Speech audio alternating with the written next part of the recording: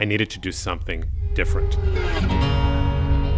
I had been assigned by a magazine I was working for to do a story on this ranch out west. And there was a horse whisperer.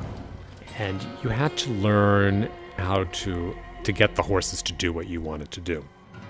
And one of the first tasks was to get the horse to lift up its hoof for you. I think I had sort of a nervous smirk on my face. The whole thing seemed ridiculous to me. I'm from New York City, and I'm out on this ranch trying to lift a horse's leg up.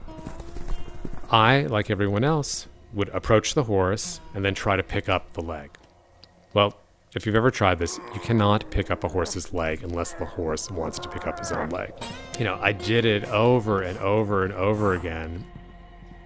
And finally the horse whisperer said, So, aren't you learning a lesson? Aren't you learning a lesson here? Doing the same thing over and over?